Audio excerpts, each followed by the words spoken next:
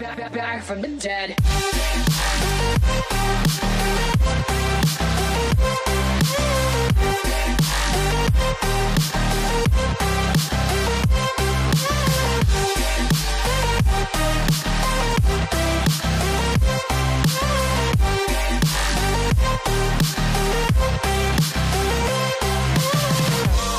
Ladies and gentlemen, the countdown has just begun. Are you ready?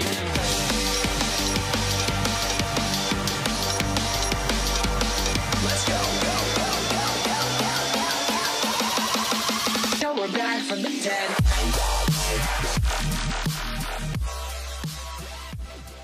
Hey guys, what's up and welcome back to my channel, and today I'm gonna give you guys some random updates that have come up, what's been going on with you guys, stuff that's in the media, and then we'll cover kind of what happened with Aaron Goodwin on Ghost Adventures Aftershocks on the Riddle house. So the first thing that I've been wanting to talk to you guys about, that it's been going on for a while, I just haven't really been sure when to bring it up, if it's appropriate to bring it up. At first I wasn't sure if it was kind of an accurate piece of data, but then after the last couple of weeks I was like, I have to tell everybody about this.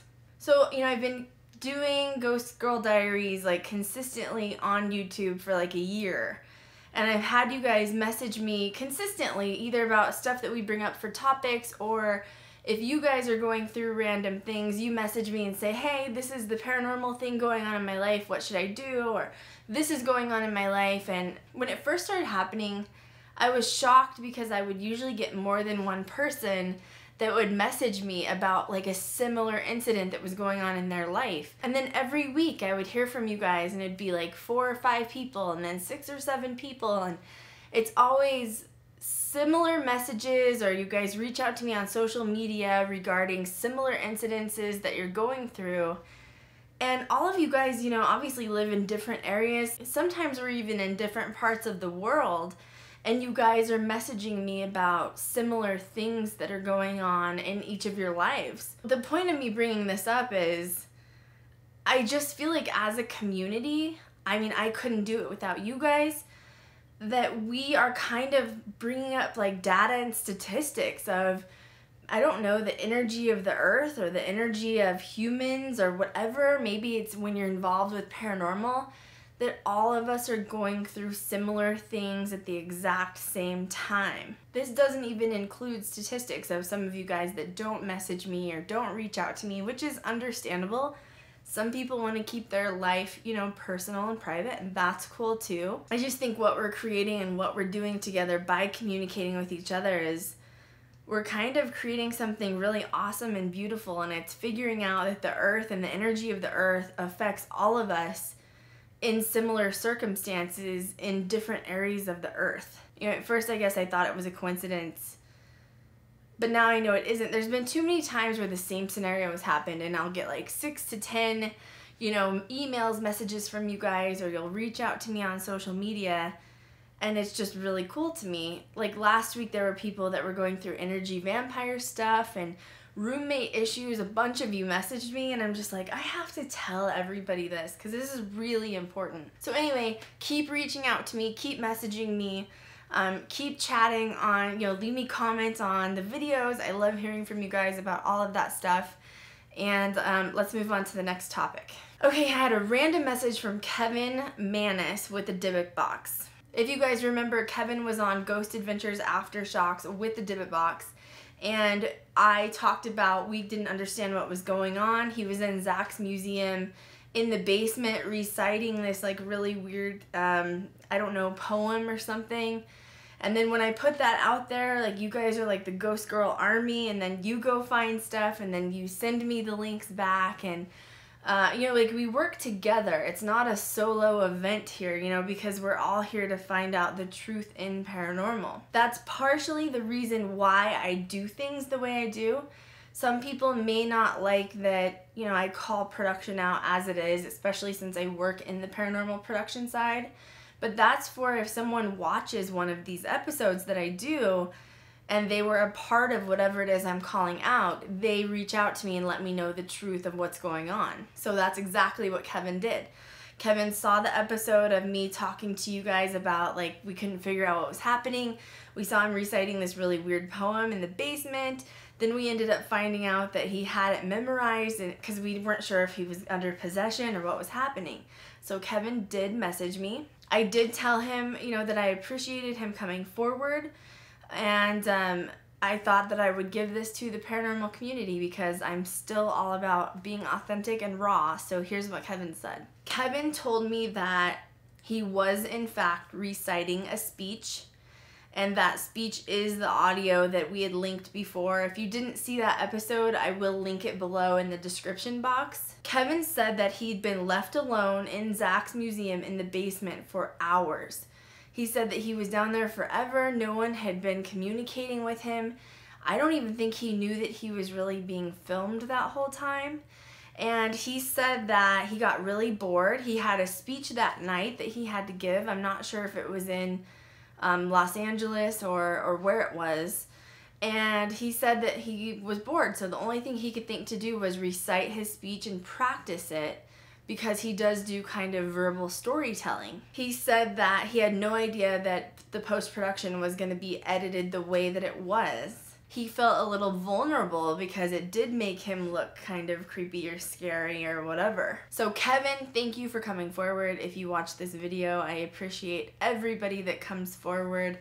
And, you know, this, guys, is just a lesson with paranormal production that I've been teaching you all along, is that you never know what's going to happen with post-production. And I assume Kevin wasn't, you know, if he was in the basement by himself, he wasn't going to have a full conversation and be like, okay, well, I'm bored, so what I'm going to do is I'm going to recite my speech. So he probably just started reciting his speech. He's not going to have a conversation with himself. And then Zach and the guys probably had him mic'd up. Most people that don't work in production all the time forget if you're mic'd up. And he probably started reciting his speech, and Zach and the guys were like, what is this? And he was using like the English accent. So then everyone was like, this is creepy and scary, what's going on?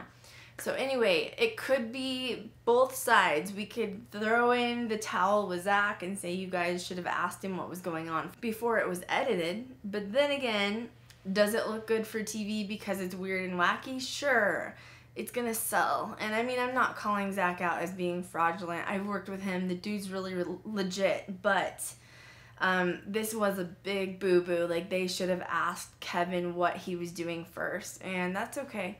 It is what it is. So anyway, let's just clear up Kevin's name, give him, you know, his credibility back. He came forward, let us know what the real deal was. So Kevin, you're awesome. Kudos to you for letting us know. Thank you for that. All right, next random funny update that I don't know if you guys saw. I linked a YouTube video somebody sent me, and it was this band that's out of Shepherdstown, and they are kind of like, it's a little twangy, and they're basically having these huge lyrics about ghosts of Shepherdstown and how fake it is. And one of the lyrics, I think, even says, we don't want to scare the ghosts off now, or something like that, because they've given us jobs to do ghost tours. Oh my gosh, it is so funny. I talked to who I think is one of the musicians in the band, so I'm not sure if he is the bassist or the guitarist or what, but he is basically saying that Shepherdstown, Ghost of Shepherdstown with Nick is totally not accurate, totally not real. They're making fun of the sheriff that's on there in the song, saying that they're paying with their tax dollars for you know, this ghost crew to come in, and it's haunted. And oh my gosh, you guys, please watch it. I'm gonna link the video down here. You're going to die. It is so funny. And after you watch it, leave me comments below on what you think about it, because I think it's so funny. Okay, next. Okay, Amy, you know, and Adam, Kindred Spirits, I think is still doing awesome. But last episode, apparently I didn't actually watch this newest last episode. I don't have a lot of time to watch TV and YouTube. But Amy, I guess there was some shadow on the wall. You guys may have seen this. And apparently a lot of people called her out, her and Adam.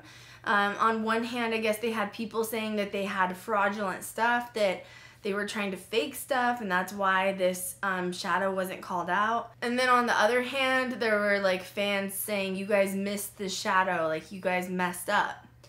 So I couldn't believe Amy came forward on social media and she apologized basically to everybody. She said that, you know, she issued a formal apology basically on social media, saying she admitted that it was one of their, I think it was either a camera tech or an audio tech. And she said that basically, you know, fraudulent ghost hunting or paranormal shows make her sick to her stomach. So I have huge kudos for her. Like, I think that is so awesome. It's the very first time I have ever heard of someone that's been accused of being fraudulent coming out and saying, no, it wasn't fake. It was a post-production mess up. It was one of our techs. I mean, acknowledging that there is possibly falsification in this industry, no one does that because all they're usually worried about is the money part. So she took the bull by the horns, says it's not fraudulent, apologized, and that was it. Damn, she is badass, and Amy gets huge props from me. Not just facing, you know, the fraudulency of being a ghost hunter, but facing the fraudulency of being fake for a production company. And she's like, nope, it wasn't fraudulent. I'm sorry. It was just a mess up in post-production. So Amy's awesome. Amy's super awesome. She won a really big kudos spot in my book. Speaking of Amy and Adam, they just announced a bunch of new locations on their Strange Escapes tour, and Grant Wilson's usually involved. Sometimes Jason Hawes is involved. It's www.strange-escapes.com.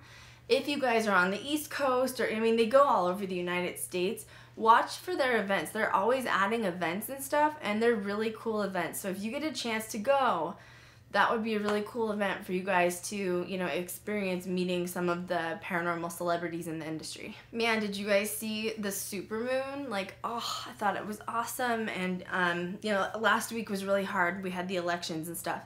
And you know, always when there's a full moon or a supermoon, emotions are going to be amplified. Just for future reference, if there's a full moon or a supermoon or whatever, make sure you try to go outside and just literally take like a moon bath. Make sure you're fully clothed and stuff. Astrologers believe that like a moon bath is really good for healing spiritual energy. And actually, I was on Snapchat for a little bit last night because all of us were outside under the moon for a while, but it's a really good time to like re-energize your crystals. Like I told you guys, if you need something to keep positive energy or soak up negative energy, if you recharge your crystals in the moon, it's once again healing, and sometimes it'll purge like anything negative that's around, like even your salt lamps. I had my salt lamps in the moon last night too, just because you never know who's around or who's going to be projecting that into, you know, crystals or things in your house or even at work. So next time there's a full moon, supermoon, make sure you're outside because it will totally reamp you guys. You feel like a new person. Random side note, I just thought I would throw this out there. Dave Schrader, who is one of my dearest friends still to this day, his mother has been very sick for a while with cancer. I don't know if you guys follow him from Darkness Radio. His mother, sadly, like a couple weeks ago or maybe a week ago, was taken off doing treatments for cancer, and then they put her in hospice care. She's not doing very well, and he's been posting updates and stuff, but she's basically in her phase where she's transitioning to the other side. She's getting ready to transition. So if there's any way that you guys could get on Facebook or Twitter, give Dave, Darkness Dave, I think it's Darkness Dave is how you find him, a shout out, or comment on his stuff, you know, and just say my condolences, or say you're gonna throw a prayer out for him and his family and his mom. That would mean a lot to me. We all know how it is when, you know, you have a family member that's sick or crosses over, and it's a really struggling time for him right now.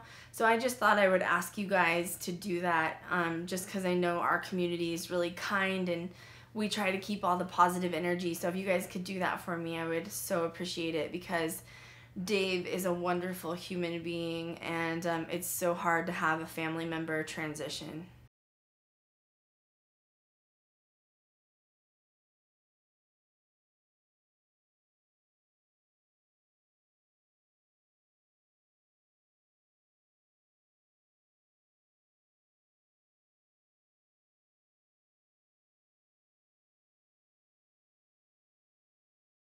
Ghost Adventures Aftershocks, the Riddle house. We had a little kerfunkle with Aaron fighting with the psychic on set. It was kind of awkward. It was really hard to watch. So what happened? So you guys all like blew me up that night on social media. Oh my God, can you believe Aaron did this? What was happening? All this stuff. I've had some of you guys on social media and YouTube saying that Aaron's not cleansing and his soul is tainted and he's possessed by a demon. Come on, guys. Would you want someone saying that about you? Like, have some respect. Let's come back together. Let's get respectful. Nobody's possessed here. He's just chosen a path that I would never suggest anyone else taking, but he's a human and he has that prerogative to make that choice. So if you could tell, like, Aaron sat down with the psychic. He was okay with her at first. And then she started telling him, I gave you this crystal. It was meant to be for cleansing, for healing. You need to cleanse yourself. And then Aaron says that he threw the crystal out. The psychic gets upset. She says, well, I used that for 20 years or whatever to cleanse people in their homes and their places. And it was a good crystal. It was meant for, healing purposes. And Aaron's like, well, I don't know where it came from. And that crystal I don't know what it was used for, so of course I'm going to throw it out. It's not a personal issue. I do that with everybody. And then that really upset the psychic, and then she asked Zach if she could slap Aaron, and Zach's like, go for it. And then the psychic gets up to go hit Aaron. I don't think she was going to actually hit him, but the next thing that happened was the psychic walked up to Aaron, went to put her hand on his face, and before that happened, he jumped up and ran away, started saying that she made him mad. In fact, he said, you pissed me off. You really pissed me off. And then it became this like horrible tension in the room. And like, I can only imagine the day they were filming that, it turned to like awkward silence and everybody's like, I bet Jay and Billy were in the back like, Aaron says he's never cleansed. He doesn't cleanse himself. He doesn't rid energies of himself. He refuses to go to, a preacher or a priest or anything to get cleansed. And is that safe? Why is he doing that? Those are your questions. First of all, no, I don't think it's safe at all. It's hard to not get in the discussion of religion with paranormal because paranormal is religion. Do you know what I mean? Like, atheist, agnostic, it depends on people's perspective, but most of the time they'll say they don't believe in the dead or the other side, so then why would they believe in paranormal? So then we don't have to discuss, worrying about atheist, agnostic.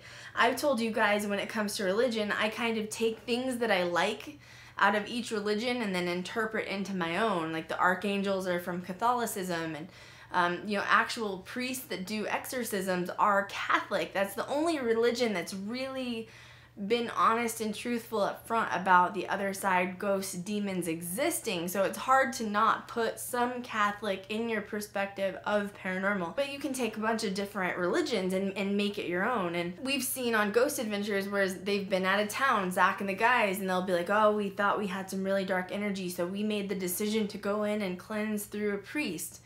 Well, you're not always going to find a priest that you need at that exact moment that's your particular, whatever your decision of religion is. And so it sounds like all of these times they've gone in to do cleansing, Aaron has never been a part of it. I don't know why he's doing that, to be honest with you. I do know for a fact that Aaron, when he was married with his wife, I think they were very strict Catholic. If you watch the very first original Ghost Adventure documentary, he talks about his religion, Zach talks about his religion, and that's actually why Aaron quit at first, was because of, being Catholic, and it wasn't accepted into his marriage or his religion or family or whatever. So I don't know why he's doing it like this. I do get concerned about Aaron. He has brought something home from every single investigation they have done on Ghost Adventures, even if it was just like a stick or a rock and he's taken it into his house. If you guys watch him on Instagram, he is never home. He is constantly lurking like Las Vegas Boulevard or a hotel or at somebody else's house, Or sometimes he'll even go stay on a hotel on the Strip. Usually it's like the Cosmopolitan on the Strip.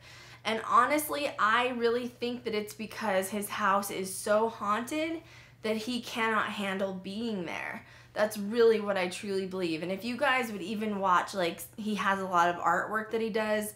The first Friday that's in Vegas, he goes there sometimes to sell his artwork. That's in the art district. I've talked about it before. If you've ever seen any of Aaron's art, sometimes he'll sell it at, like, if they go do some sort of a paranormal event.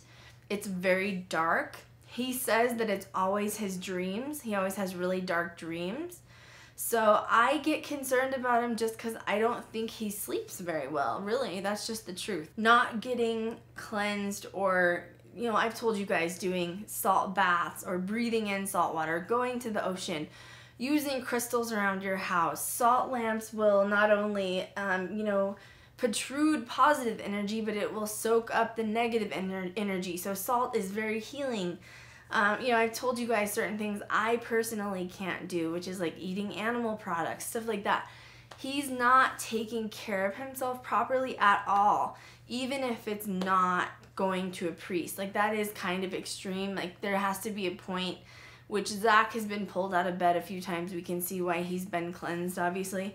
But I think that Aaron's going through some stuff that nobody really knows about. As far as the psychic in him having that problem, I will be honest and tell you that I know a lot of you guys asked me if I have worked with Aaron, and I have. And only a few times have I worked with Aaron. His energy is very strange. I can't explain it. When I walk up to Aaron, I can feel like a force field around him, I guess. I don't know how to explain it, and it's very repelling. I don't know if it's just, I thought for a while it was just me as a person, but it sounds like other people feel that way, and that could be the energy that's surrounding him or whatever else, or maybe attachments, we don't really know.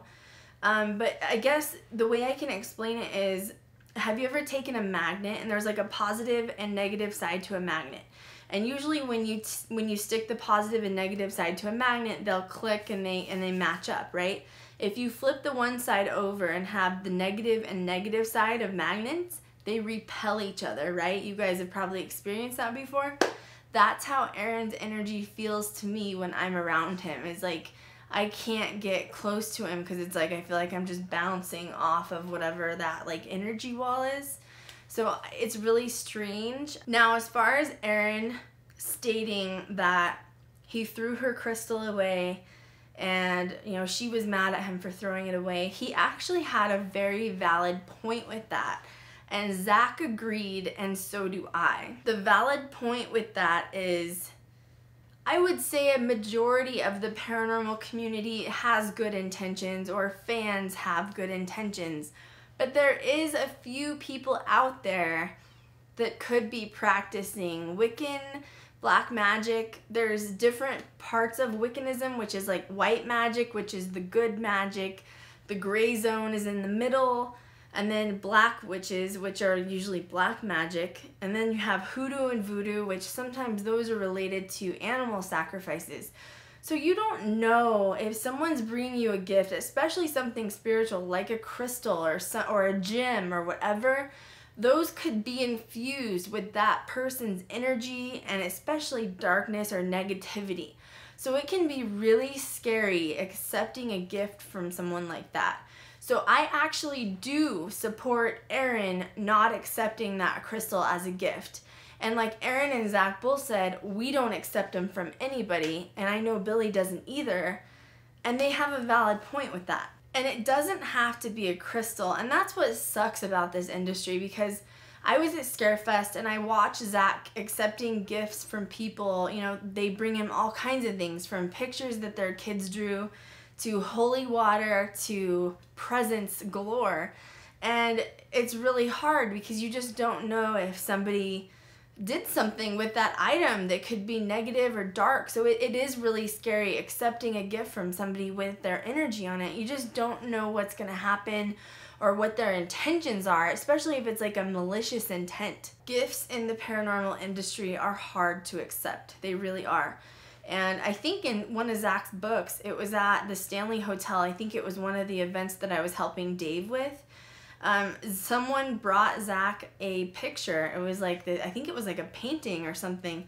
And this woman handed it to him, and Zach was like, oh, thank you, you know, so much. Because this was like back in the day when he kind of first started out. And the woman's like, yeah, it's a picture of you dying or your death or when you're going to die or something really dark like that, after Zach had already accepted it. And he like lost his shit on her because it was like, really? Like, you know, so it's not you guys. A majority of the paranormal industry has good intentions.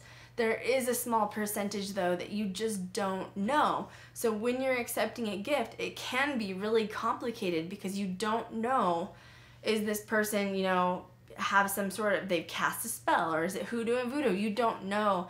And we're so sensitive as paranormal investigators to energy. You just have to be more careful than anything. It's better to be safe than sorry, really, is what it comes down to. Do I agree with Aaron not cleansing himself or, you know, getting blessed or getting all of the energy removed? No, I don't agree with that at all.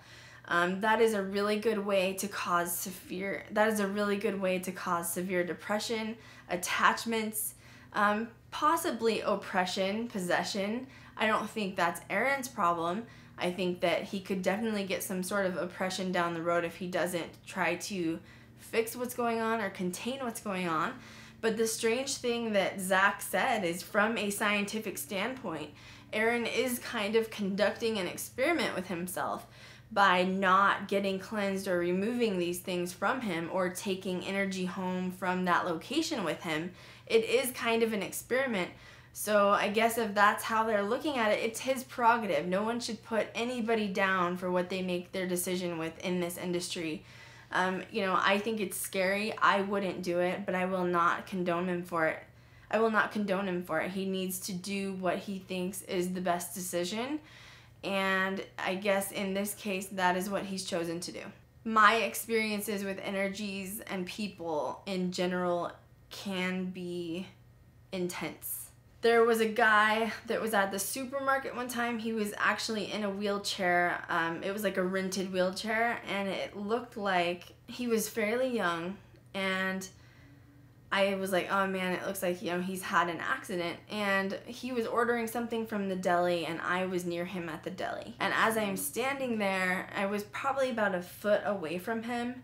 All of a sudden I started getting this horrible neck pain where I thought like someone had like chopped my neck off or like hurt my neck or something. I just couldn't explain it. And in fact, I got to the point where I almost couldn't wait to get food from the deli because it was hurting so bad and I couldn't figure out why. And then as I was standing there kind of like this, trying to, you know, get my bearings back, the guy, he's younger, he's probably in his 20s, he looks over at me and says, I just broke my back. I was in this really bad accident, and you know, today was the first day I got my neck brace off. And I was like, I was like, your neck brace? And he was like, I broke my neck, and it actually just finally healed. He's like, I just saw you holding your neck, and I know what neck pain's about. I'm so sorry. And I was like, how did I feel his energy? You know, that's being an empath, is like tapping into that. Anytime my family's around, especially, like, you can definitely start reading off of them with their energy. So I can see why Aaron and the psychic had a problem. Psychics have a lot of energy that they emit naturally, and you know, we've obviously seen that she can actually communicate with the other side through the actual, you know, episode that she was on with Ghost Adventures. But then Aaron has all this negativity surrounding him, which is going to make him intense, right? So if someone comes up to him, now with the psychic, I assume she's probably more on the light side or positive side. She has a very bubbly personality. She's chatty. And so when the light side comes up to someone that's in the dark side, which is Aaron ran, right? The dark or darkness doesn't like positivity or things of the light. So I'm assuming their energy had like a total clash. Even at the end of the conversation, if you guys noticed, the psychic said, well, can I hug you at least and, you know, apologize or whatever?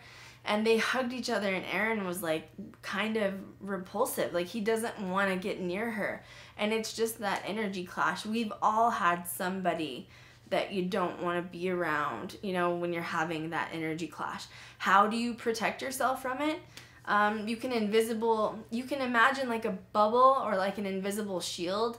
I actually have friends that will they imagine like a light switch in their head, and they turn the light switch on and turn the light switch off, and that's how you shield up and then you shield down. And basically what you do, it's kind of giving yourself an invisible energy barrier, and you have to keep yourself protected. So the two colors that I use for that is gold and pink, because those are both of my favorite colors. So if I feel like I need to be protected, I just kind of imagine myself enveloped in like a bubble really quick.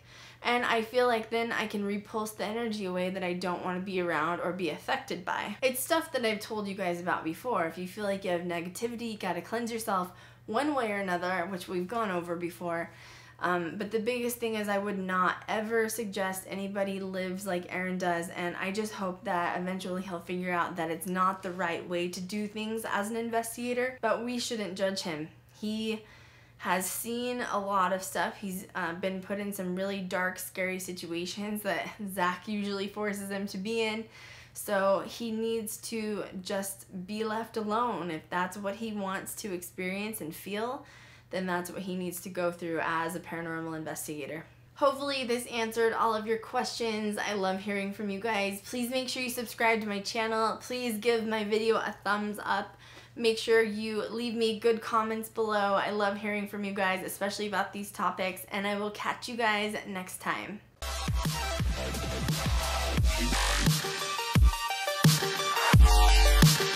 We're back from the dead.